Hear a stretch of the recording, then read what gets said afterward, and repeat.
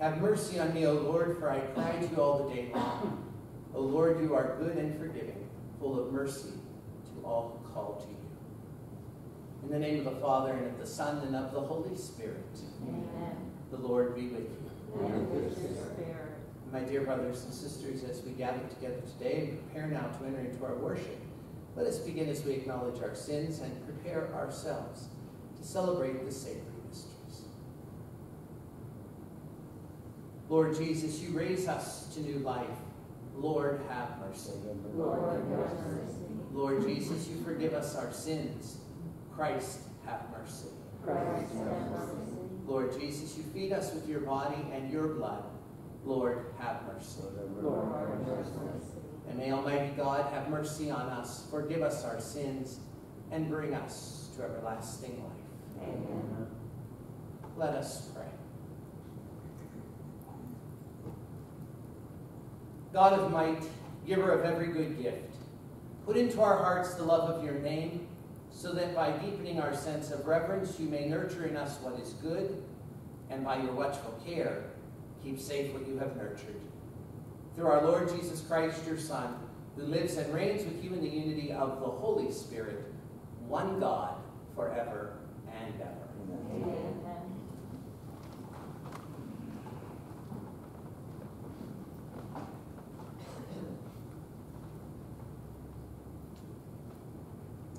A reading from the first letter of St. Paul to the Corinthians.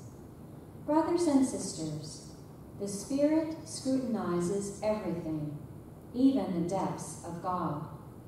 Among men, who knows what pertains to the man except his spirit that is within? Similarly, no one knows what pertains to God except the Spirit of God. We have not received the spirit of the world, but the Spirit who is from God, so that we may understand the things freely given us by God. And we speak about them not with words taught by human wisdom, but with words taught by the Spirit, describing spiritual realities in spiritual terms. Now the natural man does not accept what pertains to the Spirit of God, for to him it is foolishness, and he cannot understand it, because it is judged spiritually. The one who is spiritual, however, can judge God everything that is not subject to judgment by anyone. For who has known the mind of the Lord so as to counsel him?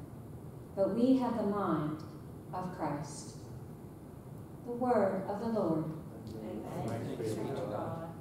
The Lord is just in all his ways. The Lord is just in all his ways. The Lord is gracious and merciful, slow to anger and of great kindness.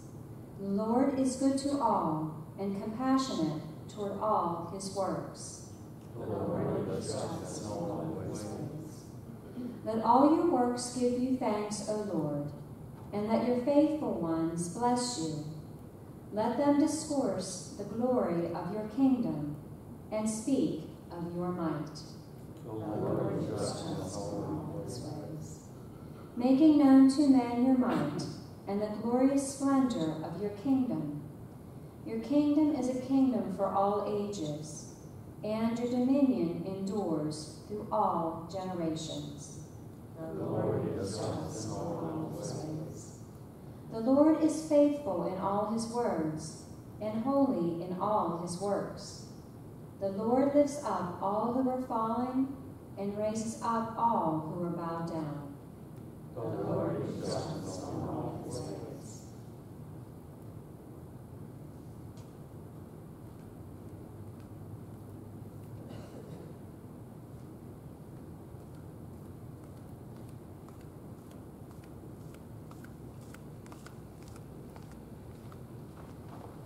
Alleluia.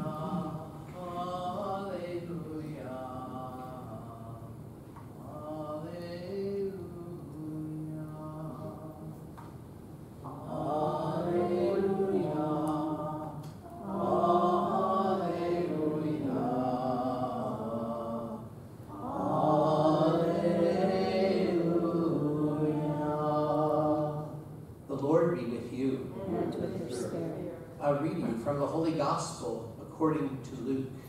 Glory to you, O Lord. Jesus went down to Capernaum, a town of Galilee. He taught there on the Sabbath, and they were astonished at his teaching because he spoke with authority. In the synagogue there was a man with the spirit of an unclean demon, and he cried out in a loud voice, "What have you to do with us, Jesus of Nazareth? Have you come to destroy us?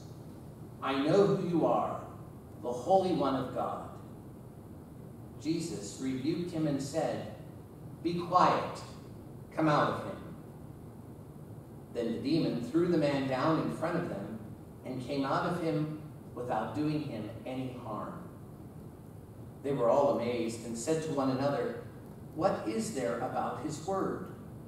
For with authority and power he commands the unclean spirits, and they come out."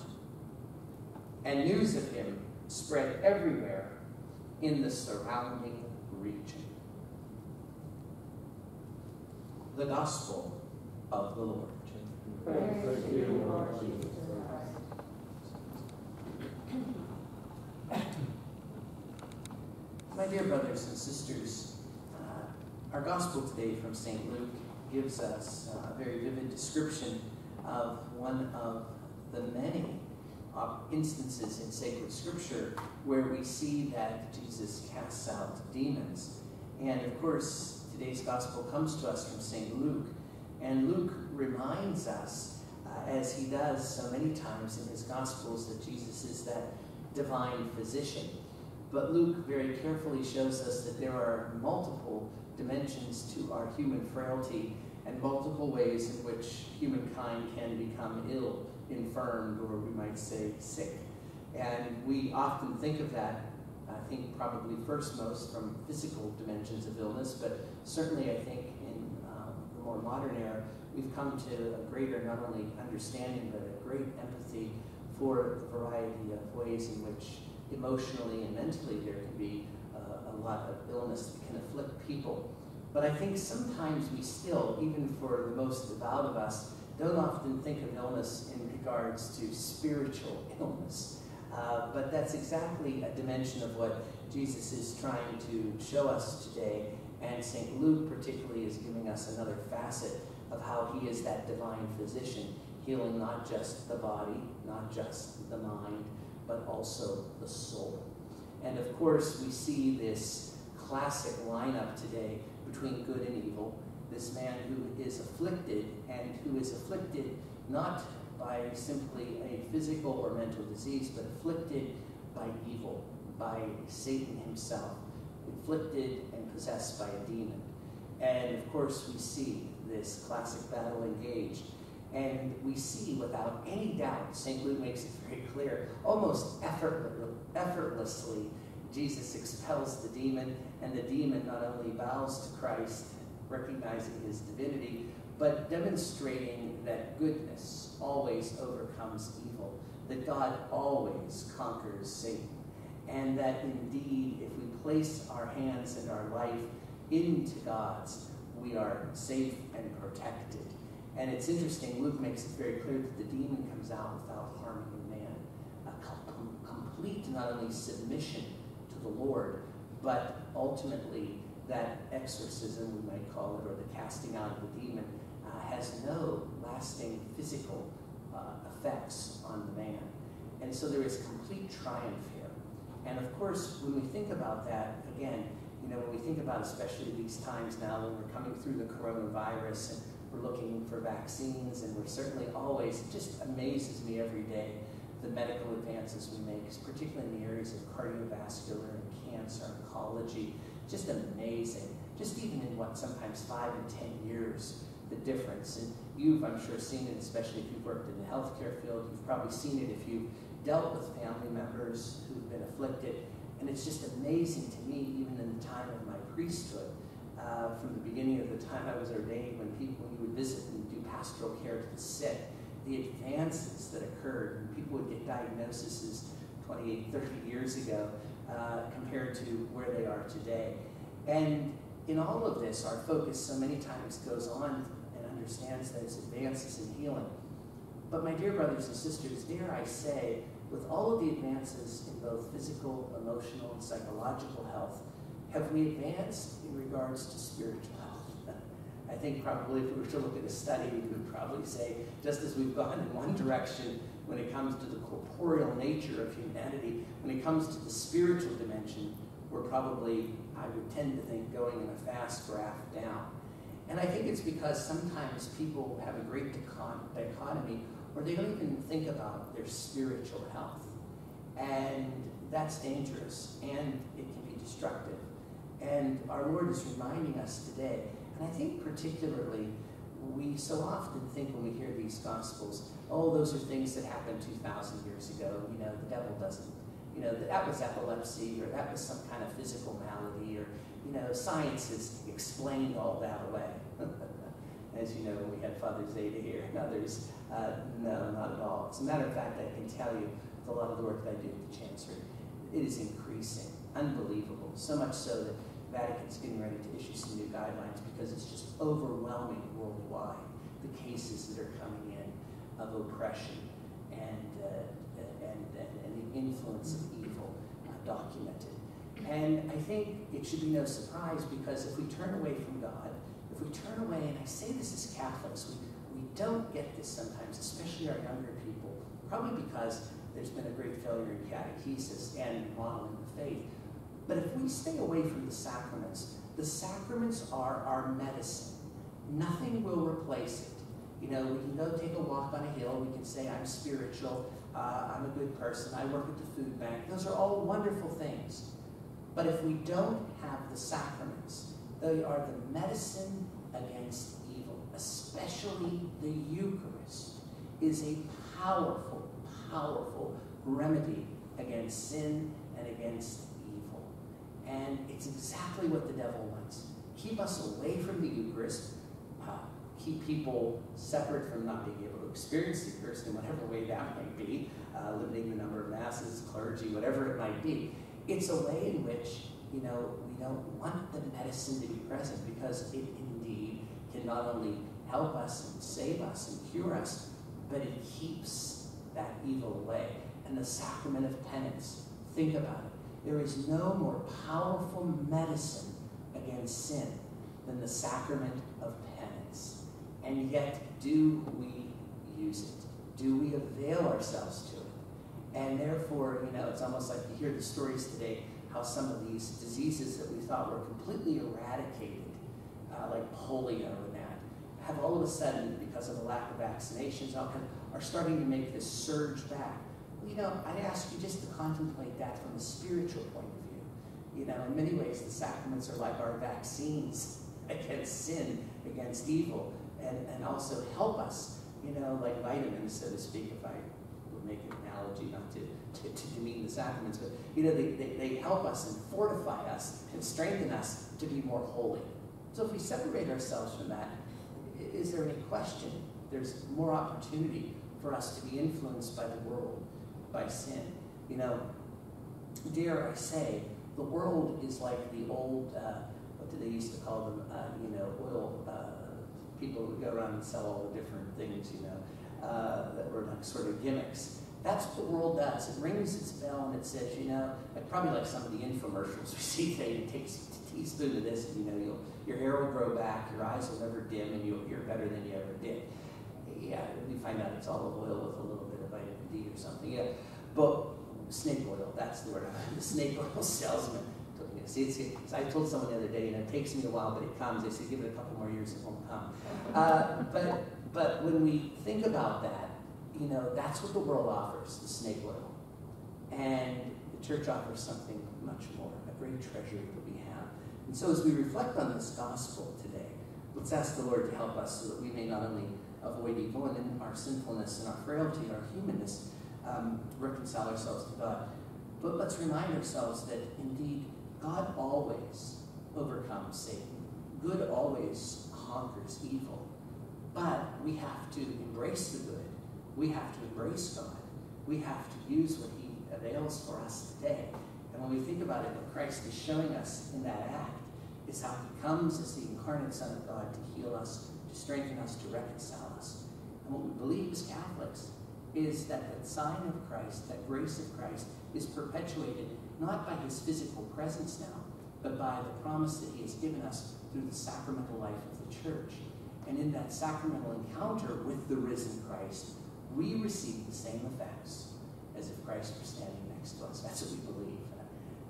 And so let us ask the Lord to stay close to us, and let us stay close to the Lord so that we may indeed overcome not just the maladies of body and mind, but the maladies of the soul as well. Let us continue as we turn to the Lord today, and having received this Holy Spirit, let us now bring our petitions before the Father. Let us pray that bishops, priests, and deacons may receive the outpouring of the Holy Spirit in their ministry of preaching. Let us pray to the Lord. Yes, Lord. That political leaders in every nation may be led by God's justice and mercy as they serve the people. Let us pray to the Lord. Hear us, Lord. That God may relieve and grant assistance to all who are suffering from the physical, practical, financial effects of sickness and ill health. Let us pray to the Lord. Hear us, Lord. That the Holy Spirit may increase the gifts of understanding and wisdom in this community of faith. Let us pray to the Lord. Hear us, Lord. For all of our personal intentions, for those needs listed in our parish book of prayer, and for all those we hold in the silence of our hearts and bring today before the Lord, we pray to the Lord. Hear us, Lord. For Frank Nemchik, for whom we offer Mass today, and for all of the souls of the faithful departed, that they who have died in the light of Christ may now rest in his heavenly kingdom. Let us pray to the Lord. Hear us, Lord. Father, hear the prayers we offer this day and answer them according to your holy will, through Christ our Lord. Amen.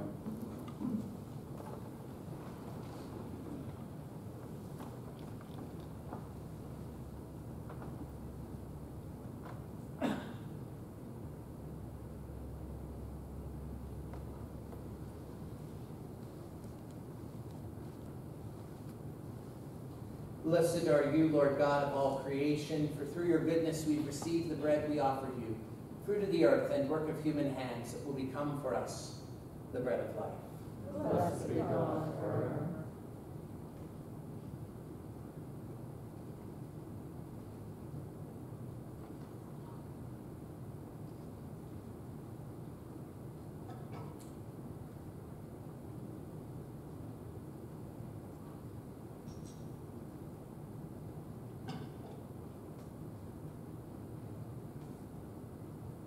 Blessed are you, Lord God of all creation, for through your goodness we've received the wine we offer you, fruit of the vine, work of human hands that will become for us our spiritual drink.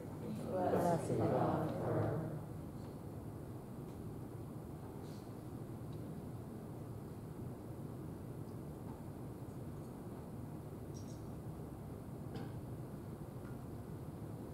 Pray, my dear brothers and sisters, that my sacrifice and yours may be acceptable to God, the Almighty Father. May the Lord accept the sacrifice at your hands for the praise and glory of his name, for our good of all his holy church. May this sacred offering, O Lord, confer on us always the blessing of salvation, that what it celebrates in mystery it may accomplish in power, through Christ our Lord. Amen. The Lord be with you. And with your spirit, Lift up your hearts. we lift them up to the Lord. Let us give thanks to the Lord our God. It is right and just. It is truly right and just, our duty and our salvation, always and everywhere to give you thanks through Christ our Lord.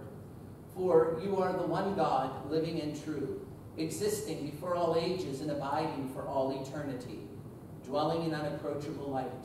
Yet you, who alone are good, the source of life, have made all that is, so that you might fill your creatures with blessings and bring joy to many of them by the glory of your light. And so in your presence are countless hosts of angels who serve you day and night, and gazing upon the glory of your face, glorify you without ceasing.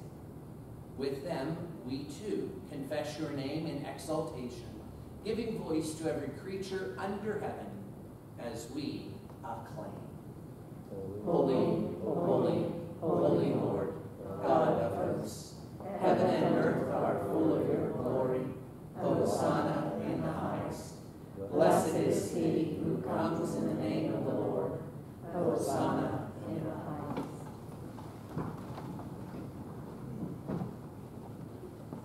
We give you praise, Father most holy, for you are great, and you have fashioned all your works in wisdom and in love. You formed man in your own image, and entrusted the whole world to his care, so that, in serving you alone, the Creator, he might have dominion over all creatures. And when through disobedience he had lost your friendship, you did not abandon him to the domain of death, for you came in mercy to the aid of all, so that those who seek might find you. Time and again you offered them covenants, and through the prophets taught them to look forward to salvation. And you so loved the world, Father most holy, that in the fullness of time you sent your only begotten Son to be our Savior. Made incarnate by the Holy Spirit and born of the Virgin Mary, he shared our human nature in all things but sin. To the poor he proclaimed the good news of salvation, to prisoners freedom, and to the sorrowful of heart joy. To accomplish your plan, he gave himself up to death, and rising from the dead, he destroyed death and restored life. And that we might live no longer for ourselves, but for him who died and rose again for us, he sent the Holy Spirit from you, Father, as the first fruits for those who believe, so that bringing to perfection his work in the world, he might sanctify creation to the full. Therefore, O Lord, we pray, may the same Holy Spirit graciously sanctify these offerings, that they may become the body and blood of our Lord Jesus Christ, for the celebration of this great mystery, which he himself left us as an eternal covenant. For when the hour had come for him to be glorified by you, Father most holy, having loved his own who were in the world, he loved them to the end.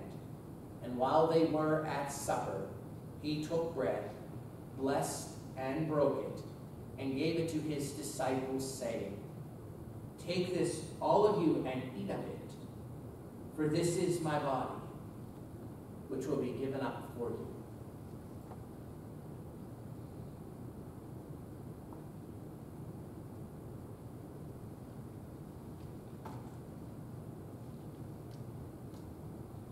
In a similar way, taking the chalice filled with the fruit of the vine, he gave thanks, and gave the chalice to his disciples, saying, "Take this, all of you, and drink from it, for this is the chalice of my blood, the blood of the new and eternal covenant, which will be poured out for you and for many for the forgiveness of sins. Do this in memory of me."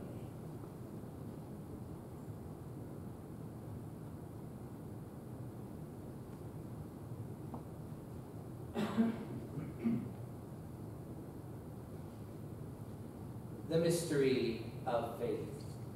We proclaim your death, O Lord, and profess your resurrection until you come again. Therefore, O Lord, as we now celebrate the memorial of our redemption, we remember Christ's death and his descent to the realm of the dead. We proclaim his resurrection and his ascension to your right hand. And as we await his coming in glory, we offer you his body and blood, the sacrifice acceptable to you, which brings salvation to the whole world. Look, O Lord, upon the sacrifice which you yourself have provided for your church, and grant of your loving kindness to all who partake of this one bread and one chalice, that gathered into one body by the Holy Spirit, they may truly become the living sacrifice in Christ to the praise of your glory. Therefore, Lord, remember now all for whom we offer this sacrifice, especially your servant Francis, our Pope, and Edward, our Bishop, and the whole order of bishops, all the clergy, those who take part in this offering, those gathered here before you, your entire people, and all who seek you with a sincere heart. Remember also those who have died in the peace of your Christ, and all the dead whose faith you alone have known. To all of us, your children, grant, O merciful Father, that we may enter into a heavenly inheritance with the Blessed Virgin Mary, Mother of God, and with your apostles and saints in your kingdom. There with the whole of creation, freed from the corruption of sin and death, may we glorify you through Christ our Lord, through whom you bestow on the world all that is good. Through him and with him and in him. O God, Almighty Father, in the unity of the Holy Spirit, all glory and honor is yours forever and ever. Amen. At the Savior's command, informed by divine teaching, we dare to say, Our Father, who art in heaven, hallowed be thy name. Thy kingdom come, thy will be done, on earth as it is in heaven. Give us this day our daily bread, and forgive us our trespasses, as we forgive those who trespass against us. And lead us not into temptation, but deliver us from evil. Deliver us, Lord, we pray, from every evil. Graciously grant peace in our days. And by the help of your mercy, we may always be free from sin and safe from all distress, as we await the blessed hope and the coming of our Savior, Jesus Christ. For the kingdom, the power, and the glory are yours, now and forever. Lord Jesus Christ, who said to your apostles, peace I leave you, my peace I give you, look not on our sins, but on the faith of your church, and graciously grant her peace and unity in accordance with your will, who live and reign forever and ever. Amen. The peace of the Lord be with you always. And with your spirit. Let us offer each other the sign.